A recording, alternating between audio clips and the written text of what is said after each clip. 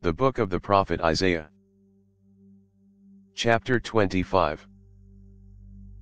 Yahweh, you are my God. I will exalt you.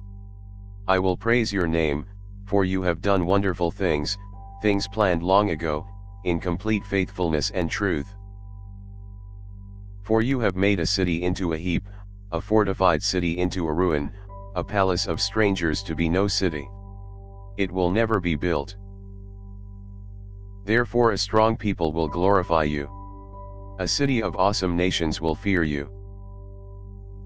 For you have been a stronghold to the poor, a stronghold to the needy in his distress, a refuge from the storm, a shade from the heat, when the blast of the dreaded ones is like a storm against the wall.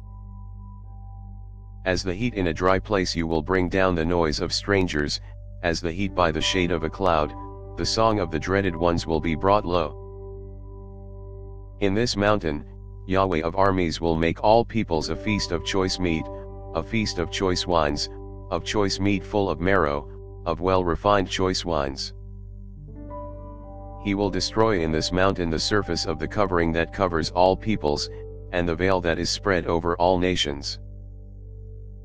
He has swallowed up death forever. The Lord Yahweh will wipe away tears from off all faces. He will take the reproach of his people away from off all the earth, for Yahweh has spoken it. It shall be said in that day, Behold, this is our God. We have waited for him, and he will save us. This is Yahweh. We have waited for him. We will be glad and rejoice in his salvation. For Yahweh's hand will rest in this mountain. Moab will be trodden down in his place, even like straw is trodden down in the water of the dunghill. He will spread out his hands in the middle of it, like one who swims spreads out hands to swim, but his pride will be humbled together with the craft of his hands. He has brought the high fortress of your walls down, laid low, and brought to the ground, even to the dust. Thanks for listening. If you liked our video, give us a thumbs up and subscribe, it really helps.